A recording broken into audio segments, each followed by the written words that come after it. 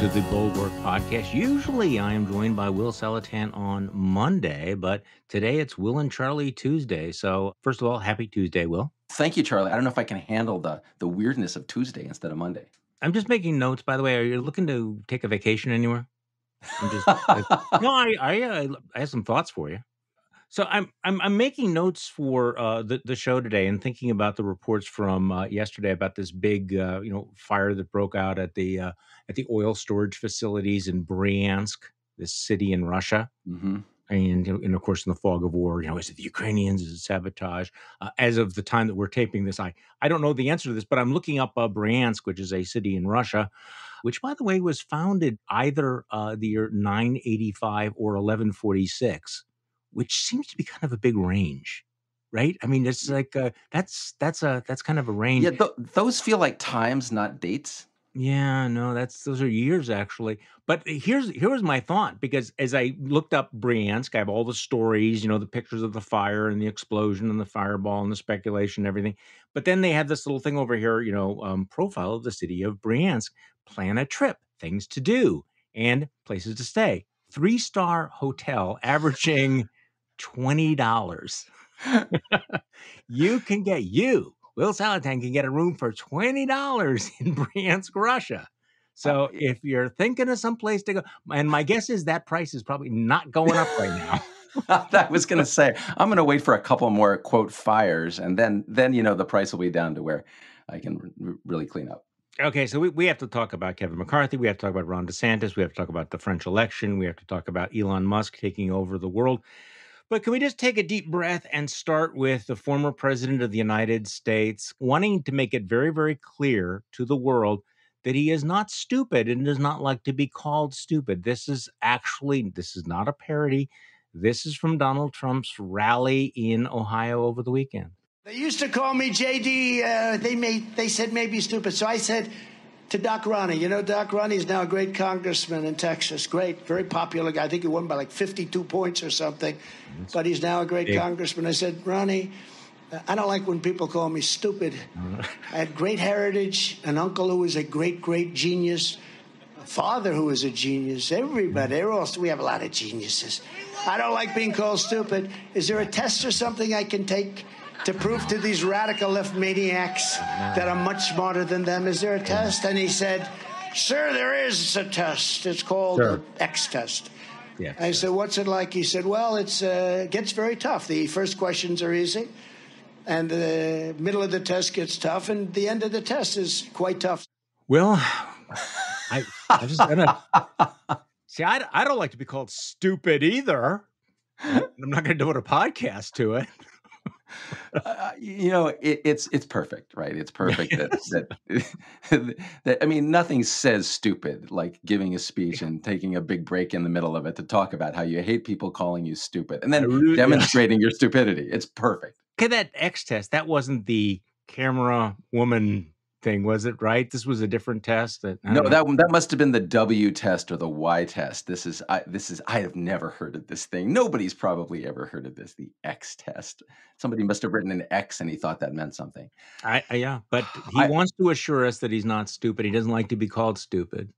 So first of all, it's hilarious, right? And secondly, on a serious note, thank God for the buffoonery of Donald Trump. I mean, we are blessed that the would-be autocrat who emerged in our country was a flaming idiot, as demonstrated by this clip and many other things. Or he could have done a lot more damage. I mean, he was strategically foolish politically, and he alienated people with his unnecessarily boorish behavior.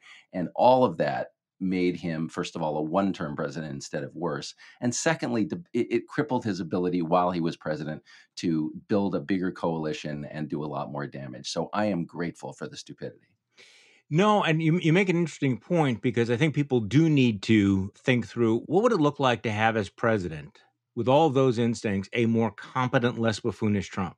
What if you had somebody who had the same inclinations, but didn't have the comic relief / just stupidity of Donald Trump. That actually is scarier. I know that people are going, it can't get any worse than Trump. Don't even imply that anything is an improvement on or is even worse than Trump, but you can't get worse than Trump. Actually, you can. You Oh my can. God. Yeah. You can get so Yeah. much worse than Trump. And honestly, Charlie, looking at what's been going on in Ukraine has really given me a much healthier perspective on Trump. I mean, what Trump did as president was nowhere near what Putin is doing. And part of it is that Putin is actually more ruthless than Trump. But part of it is that Putin was just, I mean, look, we now say Putin's an idiot because of his miscalculations in Ukraine. But Putin was able to do a lot more damage in his country and in the world just because he was that much smarter than Trump. So yeah, that has completely changed my perspective on the Trump presidency. It can get much worse, and it did get much worse. Well, I was also thinking about this with watching the world hold its breath about the French election, and the discussion of what it would mean for Europe and NATO and Ukraine and the United States if a far right figure like Marine Le Pen would be elected, and fortunately she lost. She lost by a landslide, but those of us in this country, we ought to just remember that okay, the French rejected her.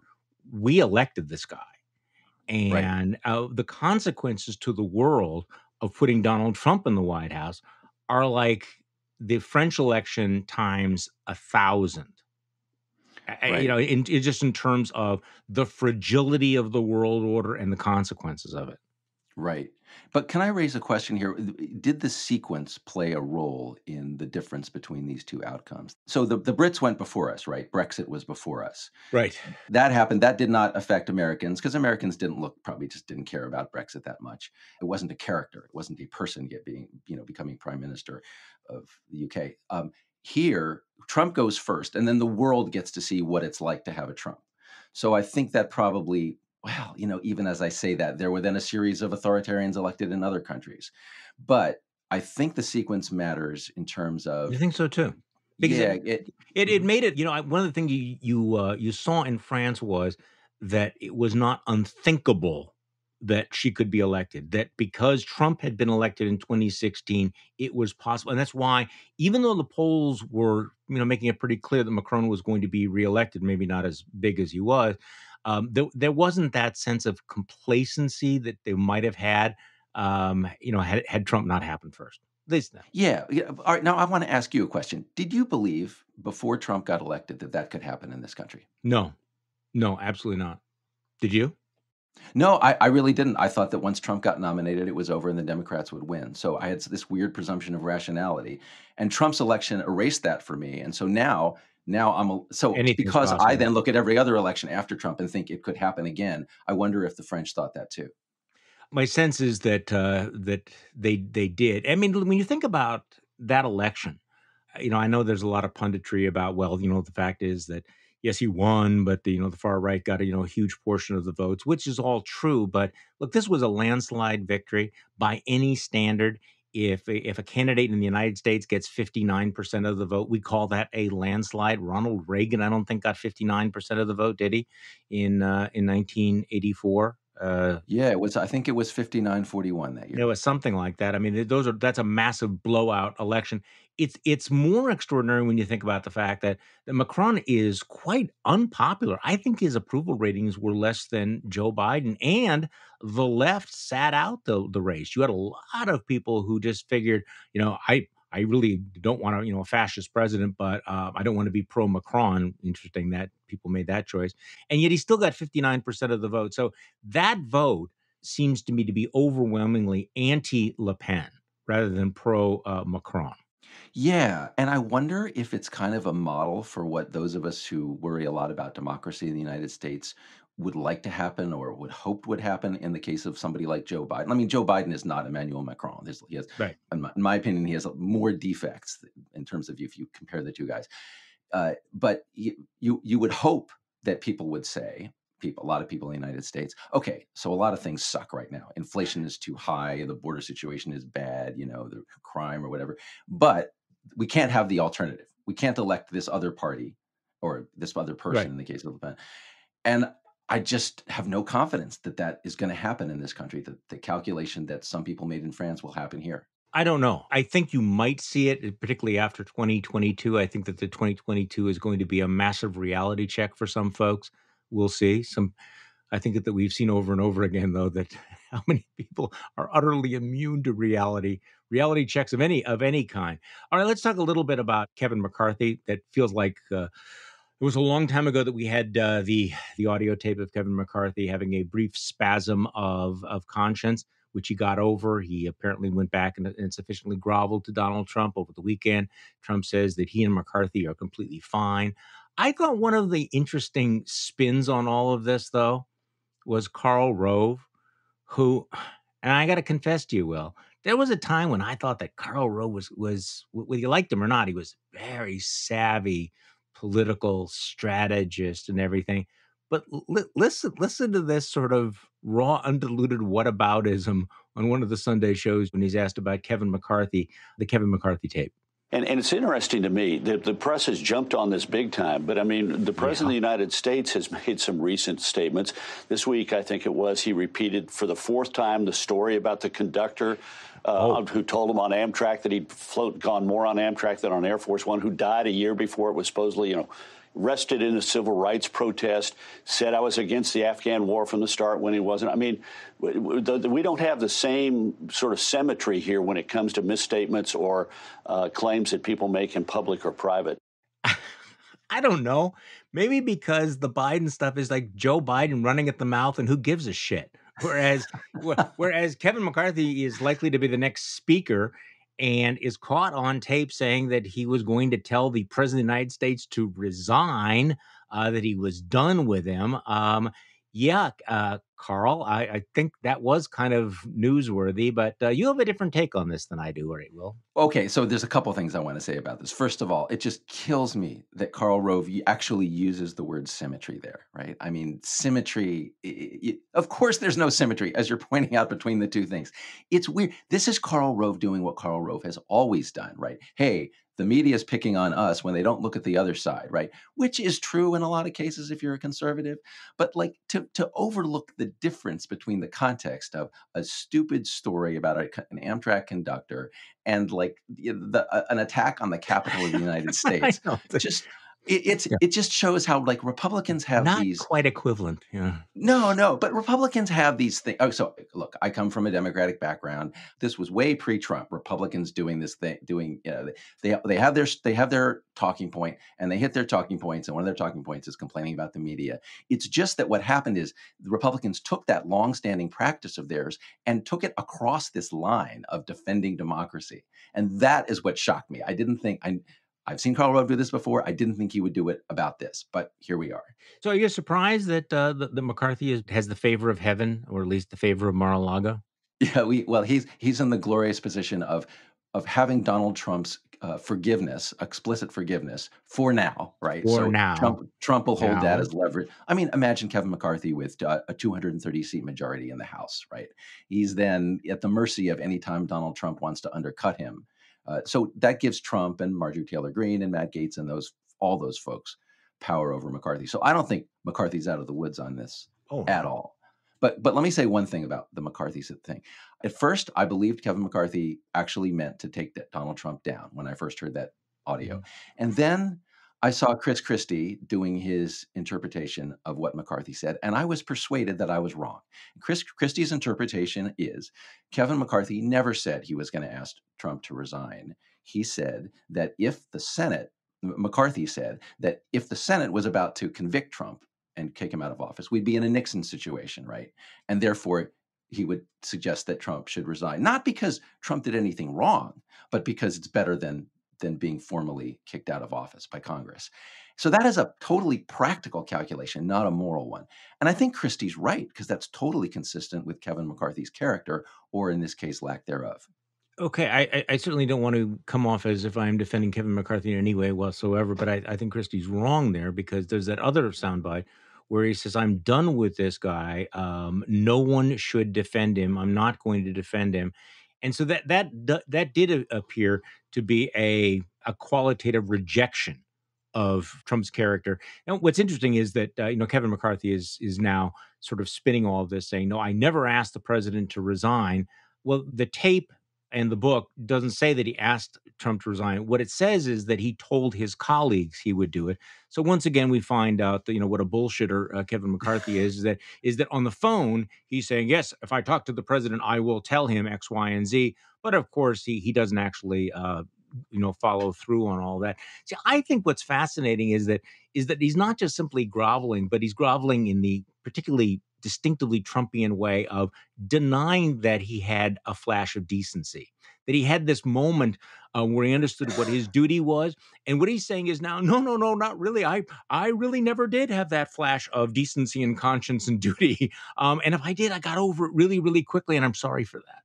Yeah, Uh, that's so and, true. and this is what Donald Trump loves. He loves, being this instrument of humiliation. How far? I mean, I do think there's part of him. His kink is how far can I push people? What can I get them to say? What can I get you to apologize for? So, I mean, Donald Trump has got to be happy because, as you point out, he has, potentially the next Speaker of the House of Representatives on his knees apologizing to him and acknowledging that he has no political future except by repeating Donald Trump's lies. I mean, he owns Kevin McCarthy, Yeah. and there's nothing McCarthy can do about it at this point. Right, he's totally dependent, and actually your point about the nature of McCarthy's gaffe really strikes home. It reminds me very much of my mentor in journalism, Michael Kinsley, who Yes. used to say that a gaffe Kinsley used to say, "A gaffe is when a politician tells the truth," Mhm. like, was Social Security bankrupting the country or whatever. But in the Trump era, it's not tells the truth, it does the right thing, right? It's sort of a gaffe is when, Kevin McCarthy now has to clean up the fact that he spoke the moral truth, that Right. What Donald Trump did was Exactly. reprehensible. Yeah, I apologize for that. I just had this thing where I thought about my oath to the Constitution and putting the country first over party. And wow, I don't know what happened to me, but I got over it. Trust me, this will never ever happen again, Mr. Trump, sir, Yeah, sir. yeah. Okay, so I want to get your take on Elon Musk, the new Twitter czar. I want to get your take on that, Will. But let's do that right after this. This episode is brought to you by the Jordan Harbinger Show, which features in depth interviews with some of the world's most fascinating minds like Ray Dalio and Malcolm Gladwell. Every Friday, Jordan also releases a Feedback Friday episode to respond to listener questions covering everything from conventional problems like leaving a dream job to doozies like helping someone escape an abusive relationship.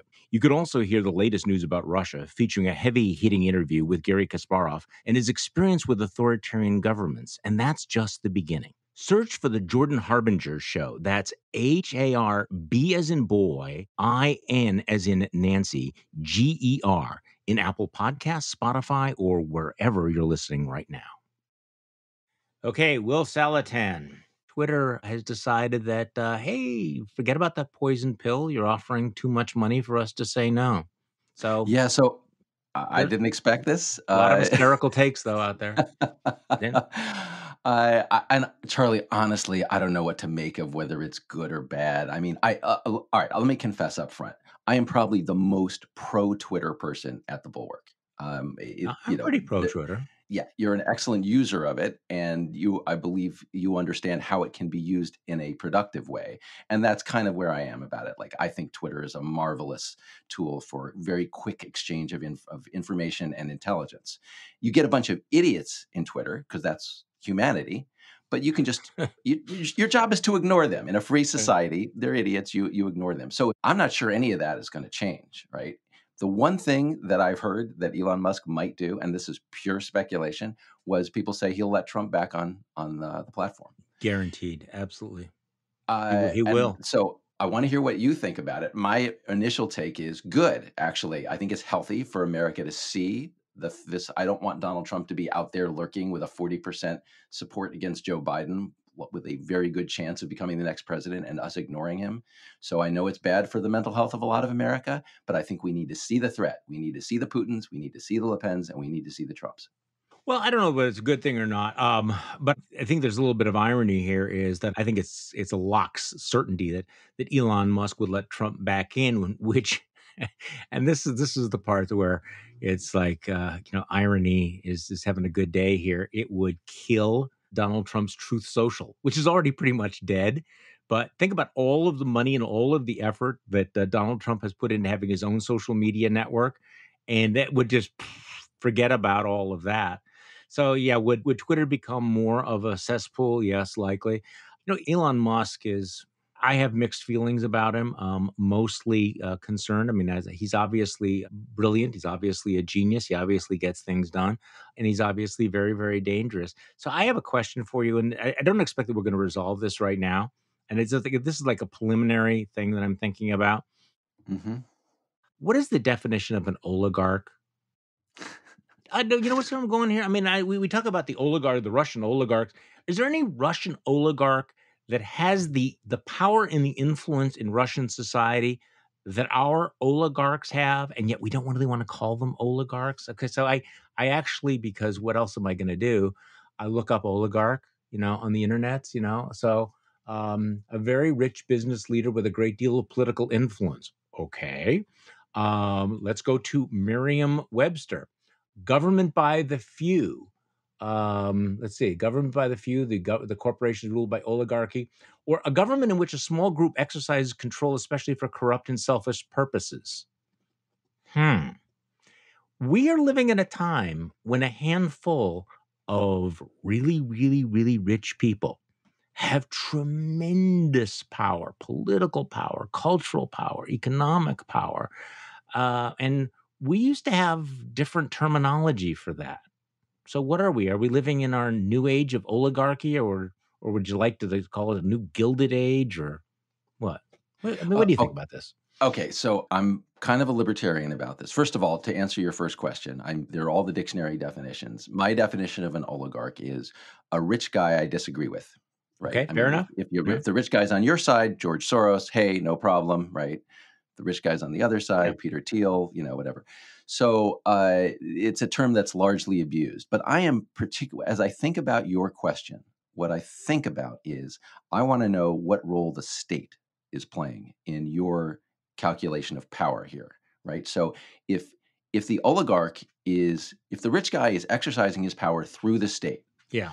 then I'm going to call that oligarchy. Okay, If the rich guy is exercising his power through financial control of a platform, then he has power in society. And then we do need to talk about the nature of that power, right? To control Twitter, to control large parts of the internet, for example. But it's not the same as having control of the state. And I just want to keep that distinction in mind because once the state very gets important. involved, it gets a lot worse. See, this is a very important distinction here, and by the way, I agree with that. This distinction is very, very important, which is why I think what Ron DeSantis is doing is so ominous. The incredible willingness of folks on the right to celebrate and embrace the use of state power to retaliate against corporations for political speech, for engaging in wrong thing, I have to say is really kind of extraordinary. I don't know if it's as extraordinary to you as it is to me. Having come from the world where every conservative celebrated Citizens United, that corporations were people and that we had to protect their First Amendment rights. The most important cases in the world, Hobby Lobby fighting against the government, the cake maker, and now it's suddenly this is great. This is wonderful. If you have woke corporations that take these that actually defy what the politicians are doing, let's hammer them in ways that have nothing to do with the actual speech. I mean, it's one thing to say regulate behavior you think is antisocial, but in Florida they're making no pretense about that whatsoever. I mean, there's no relationship between the whatever you want to call that don't say gay bill and what they're doing to Disney. It's just pure raw revenge. Yeah, this is an area where your writing and the writing of Jonathan Chait has influenced me a lot. I've She's been great. what I've been noticing is what you guys have sort of identified is the nexus between the the incremental authoritarianism of, say, an Orban, and the lesser, but on the same sort of scale, same spectrum of creeping authoritarianism of Ron DeSantis, right? And I'm not going to go crazy here and say that what's going on in Florida is the same as what's going on in Hungary, but this is how you don't necessarily get authoritarianism in one fell swoop, right? You can have sort of favors granted, and that or withheld by the government from corporations to exercise power, and that can gradually become sort of a form of state encroachment, so that which can then gradually influence whether the government can even be removed in the next election. So that's just a thing that concerns me that I think you've identified well. Well, see, this is part of I think the poverty of our political vocabulary, that we don't know how to describe these things. I don't think that we fully understand what Orbanism is. Viktor Orban's Hungary, which is an authoritarian regime.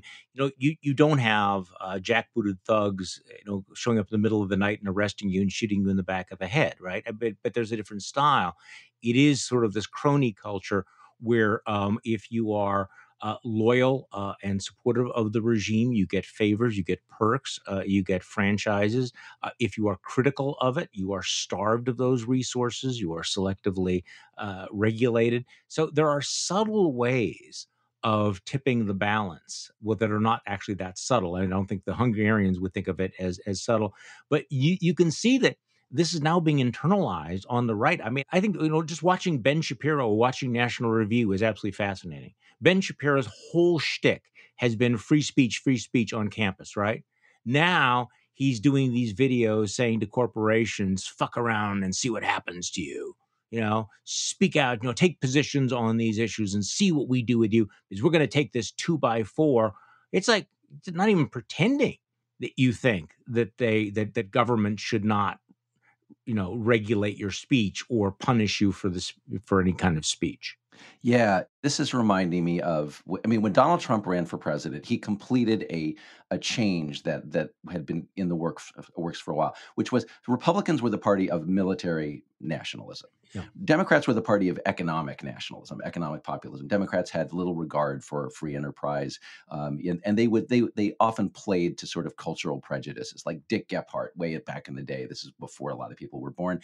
Dick Gephardt was a Democrat and ran for president, and he talked about, we're going to stick it to the Koreans and stick it to the Japanese, and they're like, they're these foreigners who are screwing us, and we're just going to we're going to use the power of the state against these corporations. So it was an economic message, but it was also a cultural message. And what Donald Trump did was he came along and he said, why should we Republicans leave that to the Democrats? So Trump decided he was going to be both Right. a military nationalist and play to all sorts of ethnic prejudices against Muslims and Latinos and all that stuff. But he was also going to do the economic nationalism and say, we're going to get trade, we're going to stick it, we're going to have trade barriers, we're going to, slap tariffs on everybody. And so what I see happening in the Republican, what I think is happening in the Republican Party now is other Republicans, never mind Trump could die tomorrow and this would still be going on, have figured out, why are we being the party of free enterprise when we could be exploiting popular prejudices Exactly right. against the gays, right? Or whoever it is, the woke corporations. And so you're playing to these cultural prejudices, and you're just chucking aside this sort of politically costly principle of free enterprise. I think that's true. But again, to characterize this as in favor of the working class, I think kind of misses the point, because the working class isn't benefiting. So, worst example of this sort of new sort of demagogic populism, which I don't think is populism. I love these stories about Texas Governor Greg Abbott's enhanced truck inspections. Did you follow this? Where he shut down the border for a while to have these enhanced truck inspections to show that he was tough on the border. Turns out it turned up zero drugs, zero migrants, but cost Texas consumers and businesses an estimated $4.2 billion. The delays of the trucks resulted in $240 million in spoiled produce alone. So, if Texas were more competitive this year, this would be one of the things that would cost you your job. I mean, but again, a reminder, this performative assholery has real consequences in the real world. Yeah. I mean, but think of the context here. We have what, 8% inflation lately? I know. We have major supply chain issues. You're going to stop the trucks coming in? I mean, let's go back to the principle of free trade for a minute. What would actually help the economy is to facilitate the flow of goods, right?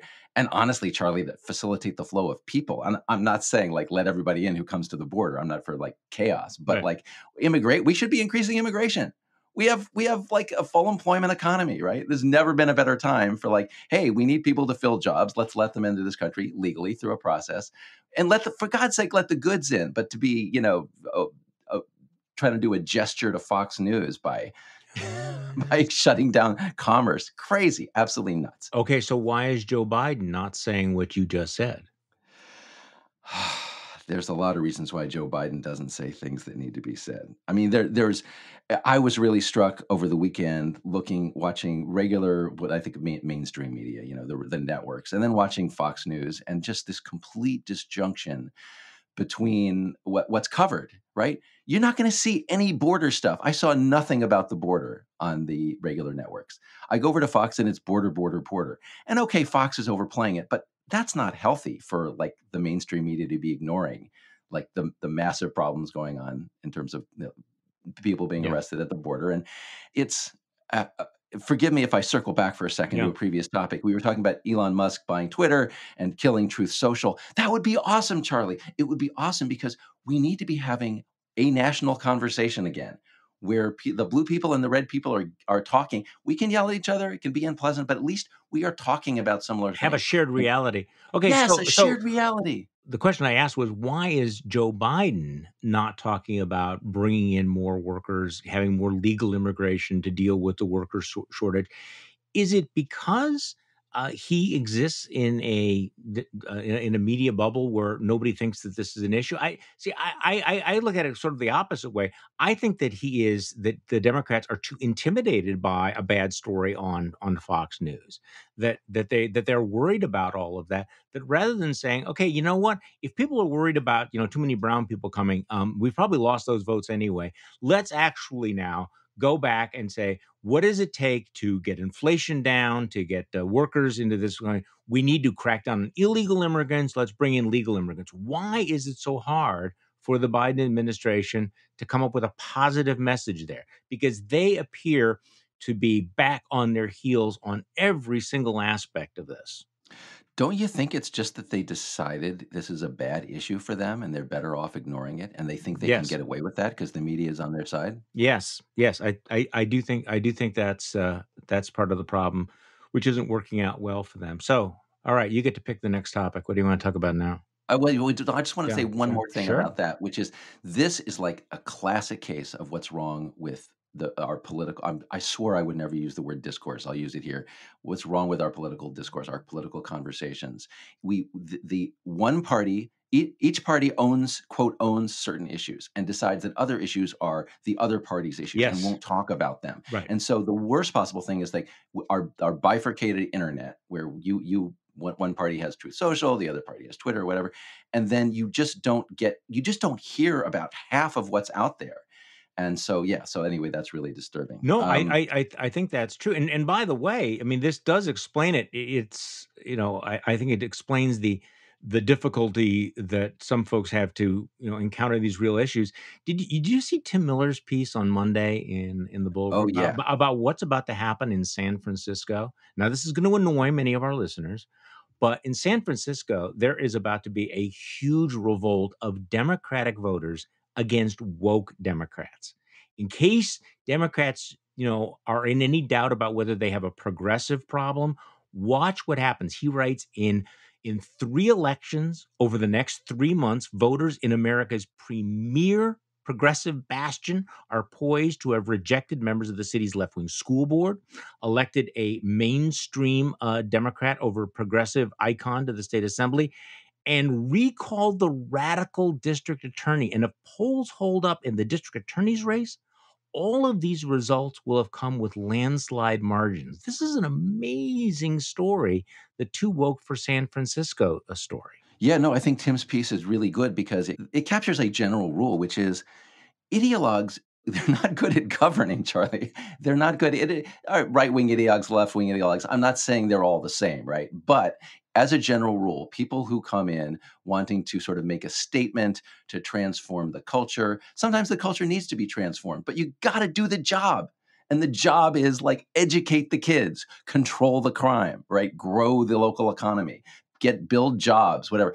And so if people who come in and don't do those things, first of all, you're undercutting your own movement, right? If you say, look, we need to we need to rename the schools because their society has been racist, right? You're not going to help the anti-racism movement by defining it in the public mind as we focused on that instead of doing the job. Then that just gets more people pissed off about wokeness. What you do is you do the job, and while you're doing the job, you gradually sort of change the culture. But you can't do it to the exclusion of the job. Well, it's not just doing the job. I mean, these are people who have a very, very different idea of what the job is. And they have really, in terms of crime, in terms of education. What I think is interesting is the way that Tim cast this as this is the revolt of the Obama Democrats. And he actually quotes Ben LaBolt, who was national spokesman for Obama during the actual Yes We Can campaign. Ben LaBolt lives in San Francisco, and he puts it this way about what's happening there.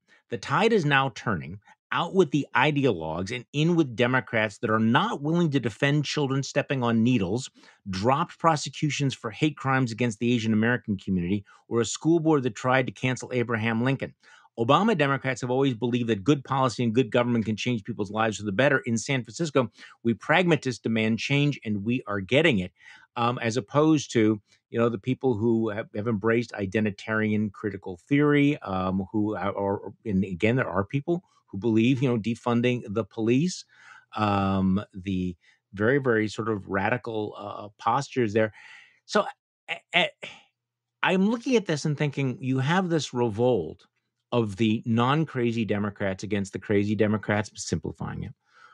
Why do we not see the same sort of thing among Republicans? Or do you think at some point we will? What is it about Democrats that they're willing to say, I'm sorry, you're a fellow Democrat, but you're nuts. I'm not going this way. And we're going to throw you out of office. When on the right now, it's like, okay, you've done something crazy. All right, maybe if I just close my eyes and look the other way, it won't affect me. But there's no indication that there's a Republican revolt against Greg Abbott or Ron DeSantis. So what's the difference? What's the difference between these two That's parties? such a great question, Charlie. And this reminds me of, I was on Tim and I did a podcast a couple of weeks ago, and I accused him of being a wishful liberal. He sounded like a wishful liberal, talking about like how America could change. And this piece of Tim's is sort of in this vein, but I think that I think you're right about the difference in the context. That is to say, when I came to the Bulwark, one of the funny things about Bulwark people to me as an outsider was sort of you guys like, you had this experience of trying to sort of talk sense into the Republican Party and losing, just Failed. losing. Yes. Right. Absolutely failed. Like, why don't you people, why can't you be sane? How did the crazy people take over? Let's take back over the party from the crazy people. Fail. Yep. And then so Bulwark people are homeless, move over to the Democratic Party. And look, you can't have the Republicans running things. And so then the Democratic Party, then some crazy people start to take over. And Bulwark people are like, okay, will all of you sane Democrats please restore some sanity to the party? And please, Joe Biden got nominated, got elected. That's a good first step. And I see the same pattern and, hoping that the sane people will control the crazy people. But I think you are right, Charlie. I think you are right that it is different. I think that it will work, that it does work in the Democratic Party differently. It works more than it did in the Republican Party. My answer to your question, and I'm just shooting, I don't know the answer, but it certainly appears to me that there is a fundamental asymmetry in cultishness between the two parties. I think so. I mean, there are plenty of cultish Democrats. They're on the far left, but there's not enough of them. I mean, the Democratic Party, and Charlie, this is totally related to another complaint of Bulwark people, which is like Bulwark people come from the Republican Party. And they look at the Democrats and they say, why don't you guys have any message discipline, right? You're all over the place. You can't drive a message. You can't get it together. Here's what you need to do. And the fundamental chaos of the Democratic Party simultaneously makes it less politically competent than the Republican Party and much, much safer and saner as a governing party. Yeah, sanity may be a disadvantage these days. So as you were describing the fate of the Bulwark, trying and failing to get the Republicans to be sane, and then trying and maybe failing, who knows, to get Democrats to be sane. It's kind of reminds me of that book by Jim Hightower. Remember Jim Hightower from Texas? Yeah. He said, there's nothing in the middle of the road but yellow stripes and dead armadillos. So we are if we ever create a band at the Bulwark, it'll be the Dead Armadillos. That is such a great idea. I'm envisioning the album cover. Yeah, the Dead Armadillos. All right, so you get to pick the topic now. COVID. Okay. So Oh, I oh, got in wait, trouble. we're over. We're over that. It's done, right? I got the So part of memo. my I am more in the it's over camp than my friends are, Okay. and I mean it's not over, right? Yeah, There's always we're I think we're joking. in a lull, and there'll be their BA2 is here. There'll be BA. There's already another BA. I forget what the number is, Charlie, but there's always another one coming. So I got in trouble the last couple of days for saying something, using a term. The term is performative masking. Okay. And I was trying to, this was occasioned by Scott Gottlieb and some other folks drawing a distinction between what I think of as real masks and performative. A real mask is like a KN95. It's effective in reducing the spread of COVID. Right. Helps me not infect you, helps you not infect me. Then there's what I call performative masks, and the performative mask is like a cloth mask. And I will confess, I have in my house, and maybe everyone else does too. I have some real masks, and I have some performative masks. I'm raising my hand. And Raising my hand. yeah, Yeah. so I apologize to all the folks on Twitter who were offended that I talked about performative masking. If you are one of the folks who are out there using a cloth mask thinking it's more effective than it is, that is sincere. I apologize. I'm not accusing you of being performative. I am accusing myself, but I'm also accusing lots of other people like me. So my situation, Charlie, you can tell me what yours is. I'm living in suburban Washington, D.C., and I go into the grocery store and I don't have a real mask with me. I have a performative mask in my pocket. Hmm. I am looking at the door. Does it say a mask is required? If so, I wear one. I then go inside. Are people wearing masks? If everyone is wearing masks, I put on my performative mask. I'm not putting it on because I think I'm making a difference. I'm putting it on because I'm being polite, right? It's like putting on, I'm Jewish. I go into a Social congregation, everyone's wearing, solidarity. Yeah. Right. if Yeah. I go into a congregation, everyone's wearing skull caps. I'll put one on to blend in. So that's what I'm doing with the mask. If I want to do a real mask, I'm going to bring the KN95. So that's my story. What's your practice, Charlie? It's relatively similar to that, except that my wife buys all of our masks, and so they are all KN95. But I do leave them in my pocket, except under the circumstances you've described.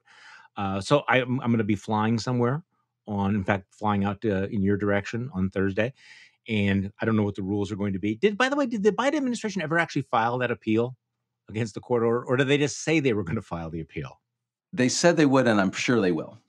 Well, but I mean, the clock's running on all of this. You know, I mean, it was supposed to expire like next Monday or next Right. But they Tuesday, don't right? actually care. They don't care about that deadline because all That's they right. care about is having the long-term authority under Yeah, CDC to yeah, do yeah. this. So my question is, so when I show up at the airport, am I going to have to wear the mask or not? When I get on the airplane, am I going to have to wear the mask or not? And obviously, I'm going to look around. Please do not DM me about all of this. So, who was most offended at your use of the word performative masking? Oh, people who wear masks or who support mask use and don't want to be accused of being unserious about it or don't, also honestly, a lot of sort of liberals who were right about mask wearing 2 years ago Yeah. and were sort of right maybe a year ago and are not really right anymore, but are still stuck in that way of See, thinking. this is what's hard about how, changing circumstances that you could have been right. I mean, adamantly right 2 years ago. And now, not so much but you have that sort of muscle memory of conviction. And it's like, I remember, being indignant about the people that were, radically irresponsible and reckless and haven't changed my position on all of that. So, no, I understand it's a complicated situation, and there's so many mixed messages here. It's so I took my eye off the ball for a second there, and I'm in a couple of days, and or maybe I took my eyes off. Did we hit the million death mark? I don't think we're there yet. Okay, We're heading there, but we're because not there yet. because we are going to acknowledge that, right? Yeah, but does it really matter? Does it? I mean, it's Yeah. 900,000 was plenty. No, I mean it matters. I mean it's just that considering that we are all over it. So it's like, how do you process the fact that okay, we actually are at a million? So no, I have mixed feelings about the mask. I wish it was over. We're not over. I am a little bit frustrated. Did I tell you that I got my second booster last week? Congratulations. Well, Join. it was the right thing to do. Knocked me out again though. Right. Can I just point out to all the people on social media who think that vaccines are dangerous? Charlie and I have both had a second booster and we're both alive. So, that's two solid anecdotes in favor of the vaccines, not to mention all the data in all the world. in support of the vaccines. Yeah, all the Uh, data in all the world. But other than that, there are still can questions about it. I just want to say one other thing about the mask, which is sort of drives me crazy. The same liberals who, get so upset about, ragging on cloth masks. Hey, it's better if people do something. Yes, it is better to wear a cloth mask than to wear nothing, right? But they would never do this. Liberals would never say this about birth control, right?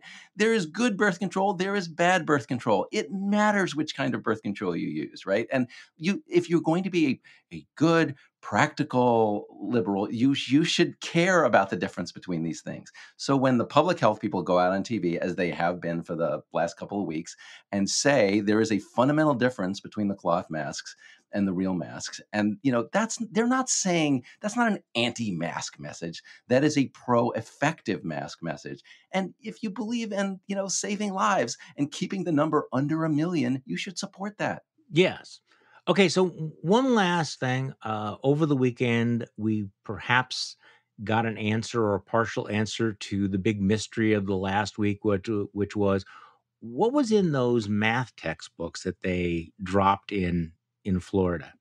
Because remember they rejected all of these math textbooks for being woke or something, but they didn't provide any examples whatsoever, which was really puzzling when you think about it. I mean, if you have something bad, put it on the whiteboard, right? Put it out there. Well, the New York Times over the weekend, I'm sure you saw this, looked at what was in those math books, and their best guess, as far as I can tell, was that the Florida folks objected to what's known as social emotional learning. It's SEL, social emotional learning, which is kind of this benign, it's positive, not controversial. Like, how do you feel about all of this? I mean, to me, it's a little bit touchy feely, it's a little bit silly, but it's not about race. It's not about leftist ideology. It's just sort of about, hey, can you talk about your math anxiety or something? Okay. So, I mean, look, I'm completely capable of mocking that, but would I reject a textbook because it has social emotional learning? No. But I thought what was really interesting is they got on the horn with the country's leading ideological ambulance chaser, Christopher Rufo. He's the guy who, pushed the panic about critical race theory, now pushing the grooming panic. And he just can't let this go. And he does an interview with them and he talks about the social emotional learning stuff. And this is his direct quote. I'm really glad they quoted him because I mean, this is just nutso. The intention of SEL, social emotional learning, is to soften children at an emotional level, reinterpret their normative behavior as an expression of repression, whiteness, or internalized racism, and then rewire their behavior according to the dictates of left wing ideology.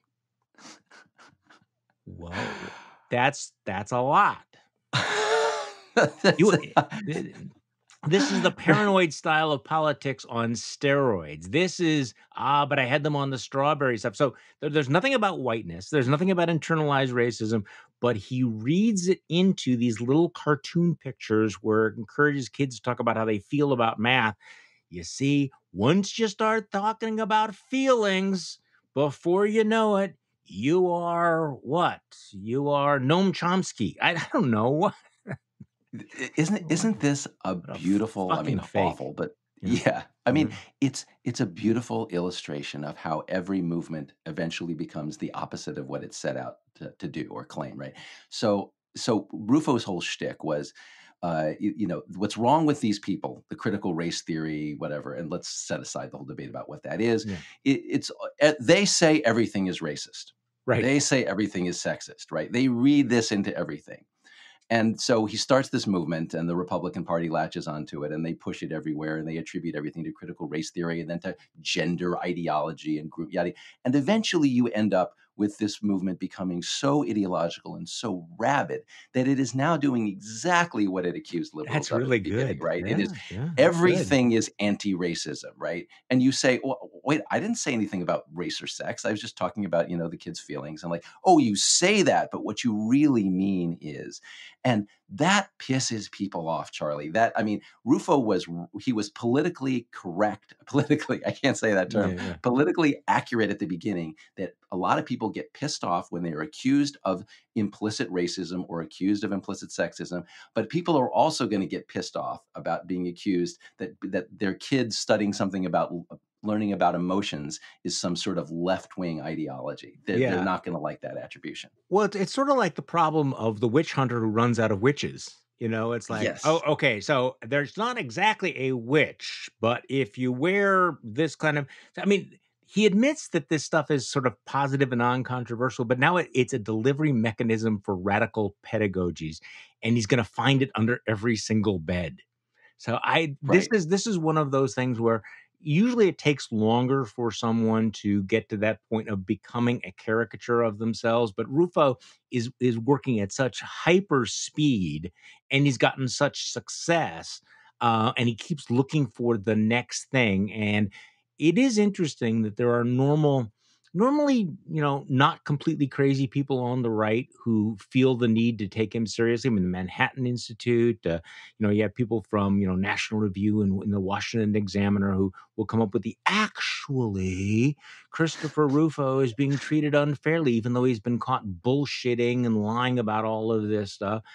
And so he's playing this string out, but I wrote in my newsletter, the more he talks, the more I think he exposes himself for, the charlatan that he is, and how thin it is. But now we're at the any sort of social emotional learning is now a delivery mechanism for radical pedagogies such as critical race theory and gender deconstructionism. Not actually critical race theory, not actually gender deconstructionism, but when you start talking to kids and get them in touch with their emotions, you know where that's going, right? George Yeah. Soros, space laser shit. Yeah, and this is sort of so the Manhattan Institute and others, they attach themselves to Rufo, and Rufo starts out with one issue: race, right? Mhm. Critical race theory, and that works politically because he's talking to white people, which is a lot of this country, right? And as long as he focuses on that one thing, politically he's doing okay. But it is in the nature of movements to expand, right, and to sort of take on a larger agenda. So he moves on to the gays, right? He's everything's going to be about gender ideology, transgender, and so he thinks he's picked a smart political target, right? Not many people are gay, not many people are trans. But what happens over time is you don't just get to pick one target, then another, then another. Eventually, the story becomes you. The story becomes you are not just going to stop at race. You're not just going to stop at homosexuality. You're going to expand to a larger array of targets. And then people start to wonder whether they're going to become a target. I'm Jewish, right? How long before Rufoism is going after like Holocaust education or something like that? Maybe not. Oh, But I got I yeah. start to get my little hackles start to go up. I start to worry about it. And I wonder if that starts to happen to other people too. Well, you ought to worry about it. In fact, I have some stuff I might write later this week about all that. Hey, but I have a present for you since you've been such a good sport today. If you actually go to Christopher Rufo's Twitter page, this is so good. His pinned tweet at the very top, P.S., he writes, I am fighting against critical race theory through investigative reporting, policy advocacy, and legal warfare. If you want to support this work, you can make a $5 or $10 monthly contribution here. And the title is Support My Work. So there he is, like, hey, Christopher Rufo, is he a grifter? Yes, it's right the freak there. So We started out this podcast accusing the Republican Party of abandoning entrepreneurship, and I think Christopher Rufo vindicates they're still interested in entrepreneurship if it's about raising money for themselves. okay, one last point. I said we were done. The most popular Democratic senator in America is Who knows? Joe Manchin. Oh, New Morning Consult poll. Don't DM me. 57% of West Virginia voters approve of Manchin's job performance, up from 40% during the first quarter of 2021. Over the past year, Manchin has doubled his approval rating among West Virginia Republicans. No senator is higher than that. So who are the most popular senators? John Thune, Republican of South Dakota, 62%. John Barrasso, Republican of Wyoming, 62%. Bernie Sanders, who's an independent, has 62%. Mike Rounds, Republican of South Dakota. Cindy Lumens, Republican of Wyoming, 60%. And actually, no, I'm wrong about this. Pat Leahy He's listed as an independent. He's actually a Democrat. He has a 59% approval rating. So Joe Manchin right up there among the most popular of the Democrats, and yet, well, you know what his standing is. So anyway, happy Tuesday. Thank you so much for joining me, Will. We'll do this again next week, okay? Thanks, Charlie.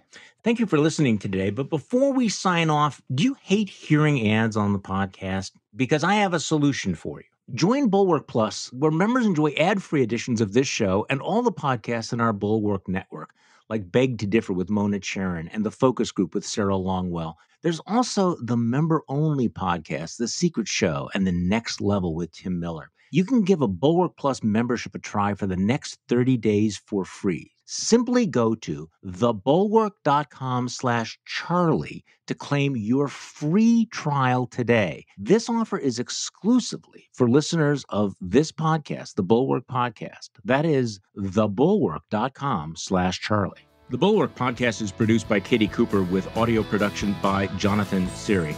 I'm Charlie Sykes. Thank you for listening to today's Bulwark Podcast, and we'll be back tomorrow. We'll do this all over again.